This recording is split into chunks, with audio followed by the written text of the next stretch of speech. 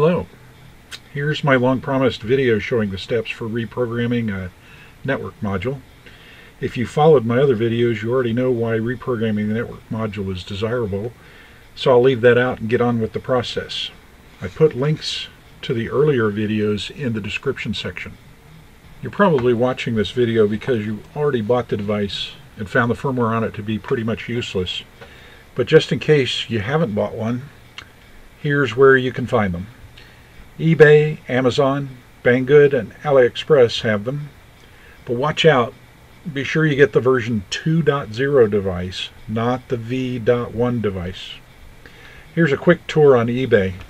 Found the best search term on eBay is ENC28J60 network module. But you'll also see a bunch of Arduino and other stuff on that search term.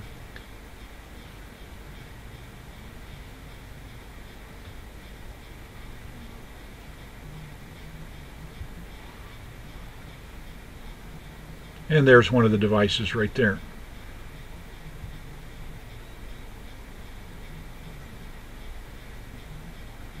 If I open it up, you get a look at its price and shipping costs, that sort of thing.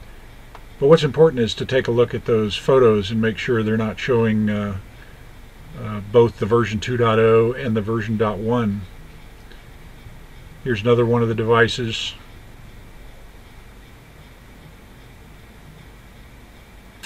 So there's plenty available from multiple sellers. Just make sure you're getting what you want. You can also search on 8/16 relay controller. But with that, you're more likely to see the sellers which have pictures mixing the V.1 and V2.0 devices. What you're seeing there is a V.1. But this seller also has the 2.0. Let's see if we can find its picture. Not there.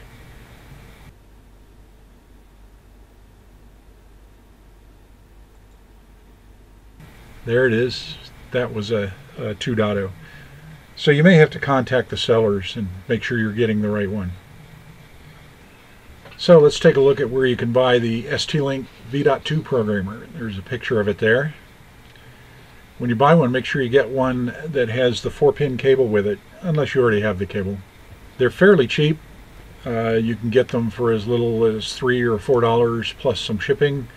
Depending on where you live, that cost will be variable. And you'll find them in multiple colors.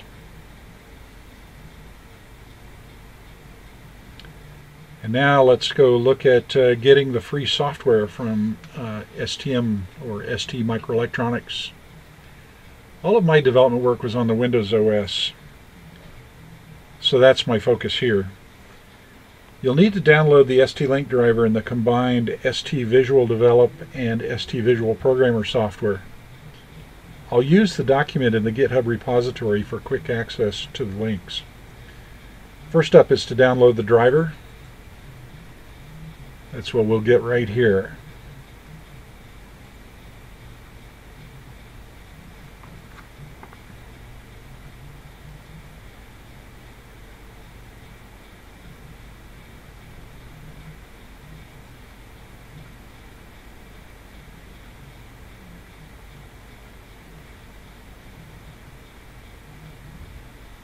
And next is to download the software. Since I already have these installed on my computer, I won't demonstrate installation, but my recollection is that it's straightforward. Install the driver before you plug in the ST-Link device. And now let's get the binary images for programming the device. So I recommend that you create a directory like you see here in your documents directory. Of course, your username won't be Mike, so unless your name is Mike, so you'll put your own user ID in there. But otherwise, try to follow the same naming convention for the documents directory. This will be important to you later on should you decide to install the Cosmic compiler and maybe make changes to the code for yourself. And all of my work is based on having the directory set up this way, so that will help reduce the number of nuances that you see. You won't need the Cosmic software, which is a compiler, if you're just going to program your device, but it's good to set up the directory for it just in case. So this is the GitHub site that we'll be going to, and the video will demonstrate actually accessing the site. So first we go to github.com.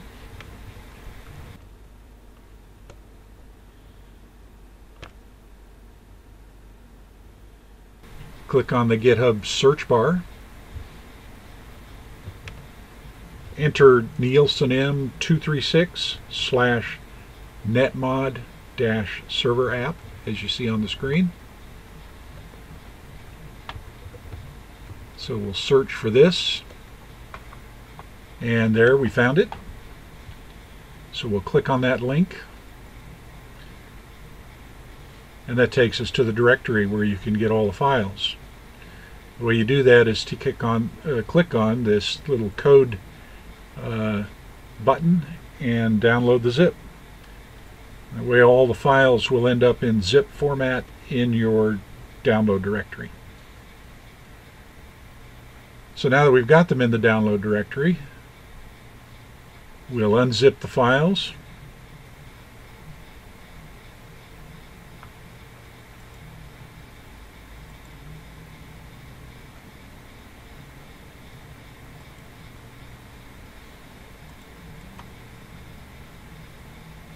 There's an extract all to unzip them. Just let it do that in your download directory.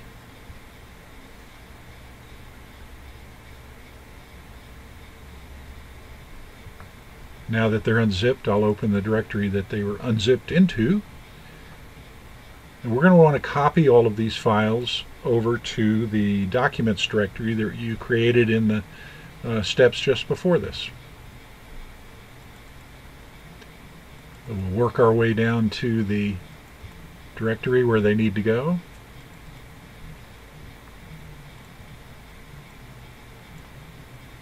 Grab all the files and copy them into our working directory.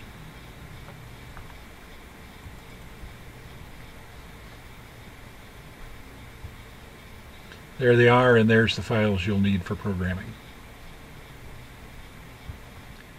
So we got all the software and firmware ready. Let's turn our attention to the hardware. First is adding a pin header to the network module for programming. It's fairly simple. I'm just going to demonstrate soldering on the 4-pin header for programming, but you can also add 20-pin I/O connector at this time. I'm not showing that because you have a lot of options in terms of adding a male or female header, straight pins, or 90-degree pins, and your application may want the connector on the top of the board or the bottom. Sort of up to you and how you're going to use the device. I'll go ahead and speed this video up so you don't have to watch all my soldering steps and so that you don't fall asleep.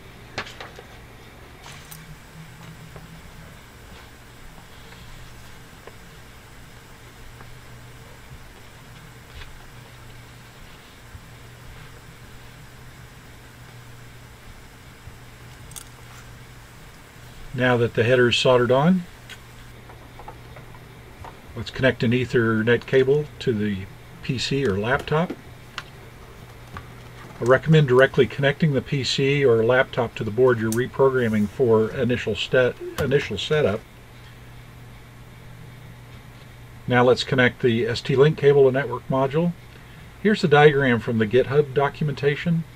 Notice the wires are not straight across from the ST-Link to the network module header.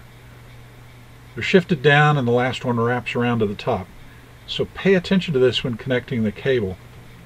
You'll see me connect them that way in the video.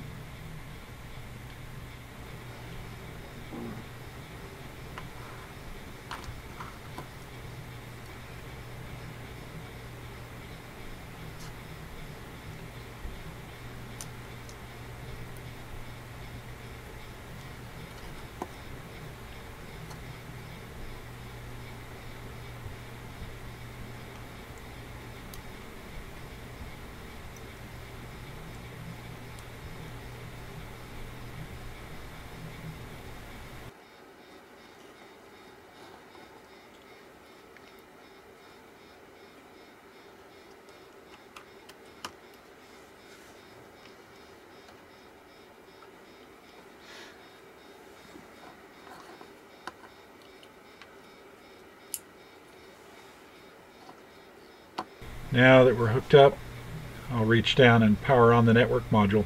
My power switch is off screen. That's done, and now we go on to actual programming.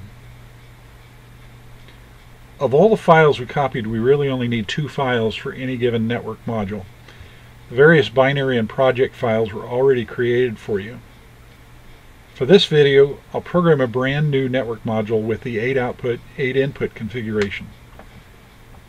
The files I need have -8 out in the file name. Important to note before programming is that the factory fresh modules have their software protected with the readout protection bit. This keeps you from reading the binary image on the devices. Not that there's much there worth protecting. Anyway, we need to clear the readout protection bit to reprogram the devices, and this will erase the program in the network module, the one that came from the factory. I caution this erasure is at your own risk, but I can also say I haven't had a single problem in hundreds of programming cycles. So here we go. First, I'll start the STV programmer software. On my laptop, I created a desktop link to the program. It takes a moment to start, so we'll wait for that.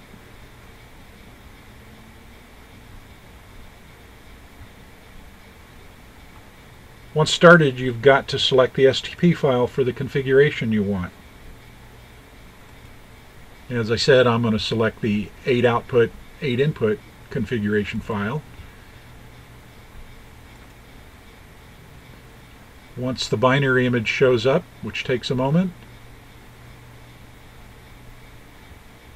there it is. Now we have to clear the readout protection bit. This is done by selecting the Option Byte tab.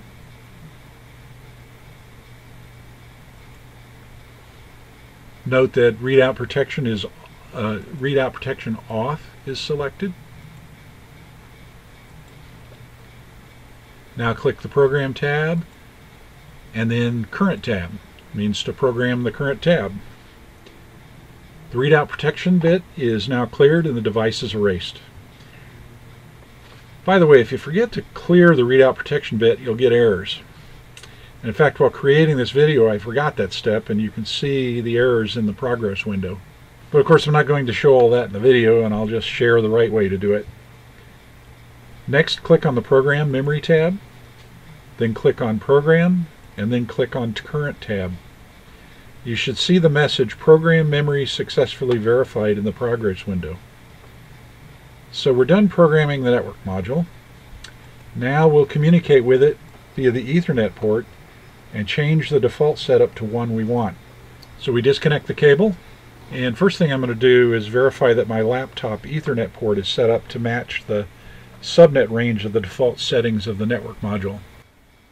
This is a quick demonstration of how to do that in case you've forgotten. First thing to do is to right-click on your network symbol in the lower right. Select Open Network and Internet Settings. Select Ethernet. Select Change Adapter Options. Right-click on the Ethernet symbol. Select Properties. Select Internet Protocol 4, version 4. Select Properties. Make sure Use the following IP address is selected. Here I've selected 192.168.1.100 for my laptop so that I'm in the same subnet range as the default settings of the network module. Now I'm going to close all these windows to get them out of the way. After we get done with this initialization process, don't forget to come back to these settings and restore them to whatever you had before we made these changes.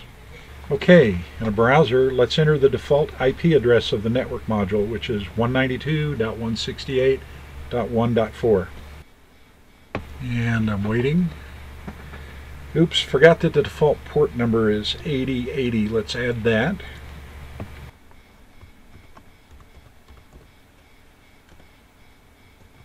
And here's the reprogram GUI interface.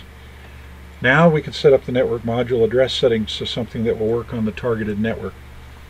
I'll click on Address Settings, then set the IP address to 192.168.1.183 and the port to 80.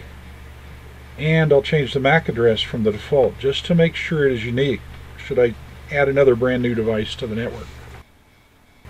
Last, I click on Save to put the settings in EEPROM on the network module. I'll click on the I/O control button just to see if things are working, but it won't work because I've changed the network module IP address. So I'll have to enter the new IP address in the browser. I don't need to enter the port number in this case because the browser will assume it is port 80 if 1 isn't specified.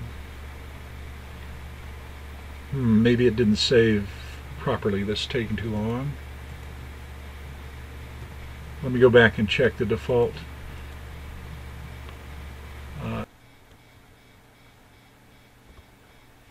Oh wait, there it is, before I could finish typing. I forgot that when you change a device's MAC number, it can take a little longer for it to respond the first time. So be a little patient when you make address setting changes. But here it is, so let's check that address settings look right. Yep, just the way we left them. Now I can put the device on my network and access it without a direct cable. And that's it. If you have difficulties, or find a bug, or have improvement suggestions, leave a note on the YouTube site, or contact me at the NielsonM.Projects email address in the documentation. I'll do what I can to help you. Thanks for watching.